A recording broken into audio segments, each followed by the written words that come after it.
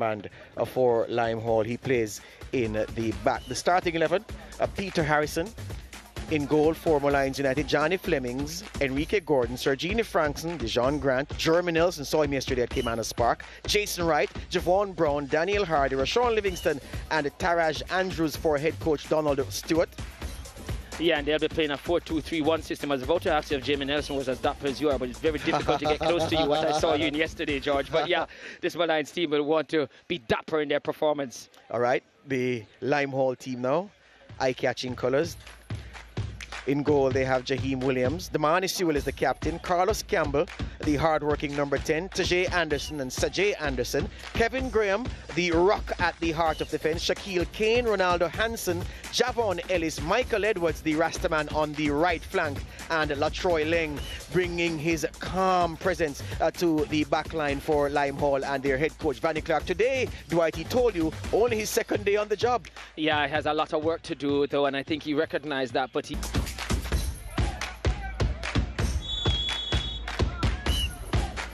So we got underway.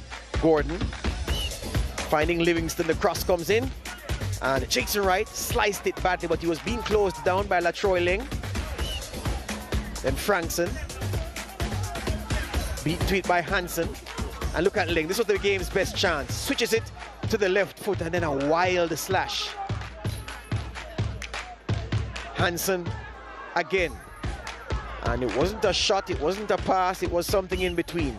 Brown with the cross in, and then watch Johnny Flemings, a wicked volley, but just couldn't get it down in time. Livingston found Nelson, who found Wright. Gordon away from Graham, but he was off balance when he applied the left-footed finish. Brown was on target with the free kick, but not much power. And then this free kick from distance didn't beat the goalkeeper. Livingston tried to make something out of nothing at all from that free kick. And then here was Dennis. He's going to work the shooting angle for himself, Dennis. And it whistles by the left upright. And at the end, Kessler Anderson, the referee, having no need to write down a goal scorer on his match card.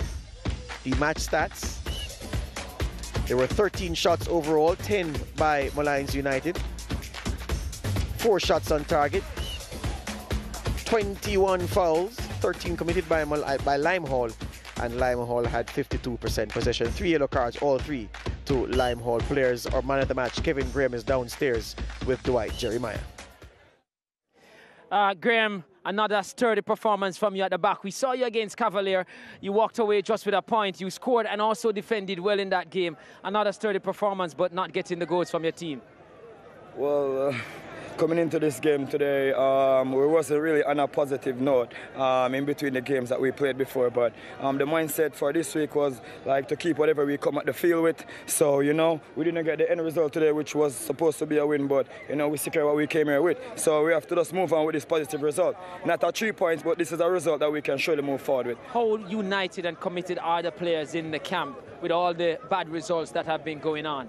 Well, to tell you the truth, it's just us against the world, you know, and when it's just us against the world, we have to be mentally strong, physically strong on the field. So I would say, like, off the field, like, we're physical, mentally strong and prepared. Just that the results aren't in our favors, but we're mentally and physically strong right through. Well, continue to be strong. Thank Graham. you very much. Good performance today. All the best. Yeah. So